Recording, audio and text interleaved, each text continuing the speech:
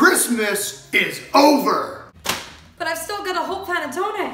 What are we gonna do with it? Use it as a paperweight? I have an idea.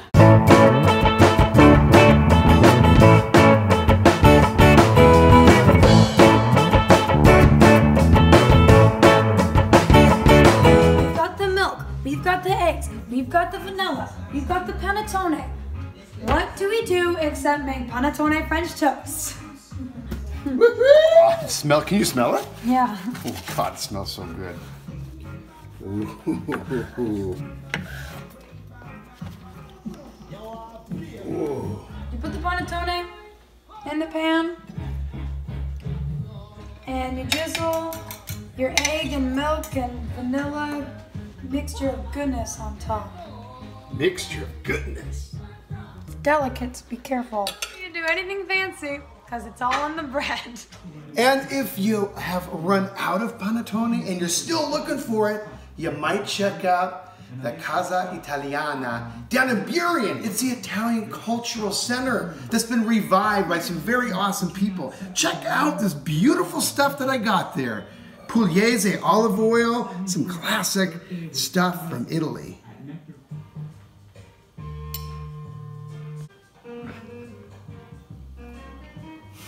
That's a good one. That's a good one.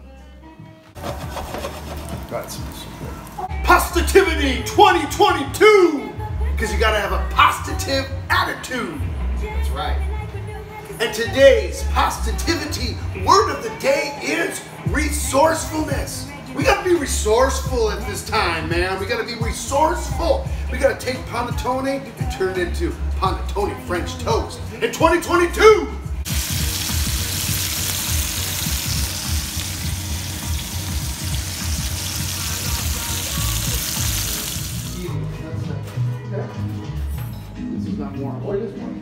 Okay, ready?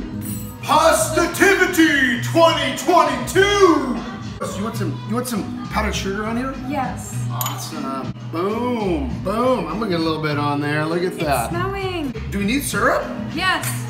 There's your syrup. You need butter. I'm not taking syrup. I'm just taking butter. I think it's got plenty of flavor on its own. Syrup.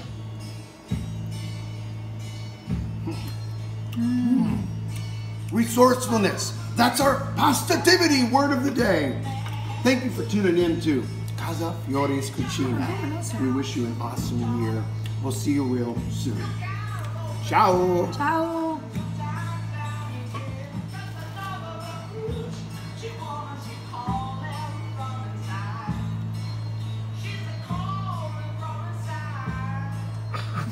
PASTATIVITY 2022!